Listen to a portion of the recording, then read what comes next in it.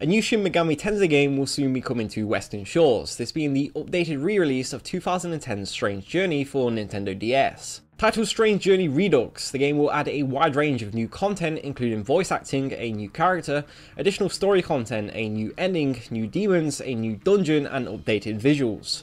SMT fans will be familiar with the premise of the game, which involves fighting demons and then getting them to join your side to be used in battle. The Western release date was recently announced, and alongside this, the US box art was unveiled. With this, we have been able to see that a change was made to the US art compared to the original Japanese version. As you can see, the game will be rated mature. However, if you take a look at the Japanese art on the left, you'll be able to see that they removed the gun being pointed directly towards the viewer.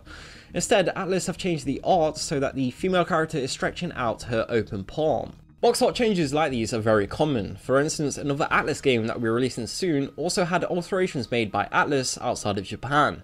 This being Dragon's Crown Pro, which covered up the skin of 3 female characters to make the artwork less suggestive. Box art censorship like this is something that Censored Gaming has covered in the past, and like has been explained in previous videos, is all due to the ESRB's principles and guidelines for responsible advertising practices. These are rules that publishers must follow when advertising games, and video game box art, which is of course stored on store shelves, fall under these rules.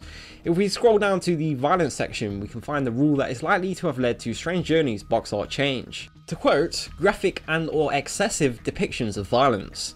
For example, repeated blows or gunshots inflicted upon people or creatures, violent blows to the head, guns, weapons pointed at head, impaling, exploding body parts, guns, weapons pointed towards reader, audience, depictions of fatal injuries and or suicide, strangulation, choking, inflicting wounds with swords, knives, and kicks to the groin. As the Japanese artwork showed a character pointed a gun directly towards the audience, it is likely that this was why it was changed. Also, if you look to the left of the artwork, you'll notice that a character is shown holding a gun, and that this didn't get changed, likely due to the fact it isn't pointed directly towards the audience. As box art changes are something that happens so frequently, it's not really possible to make a video about it every time a game gets its artwork altered outside of Japan.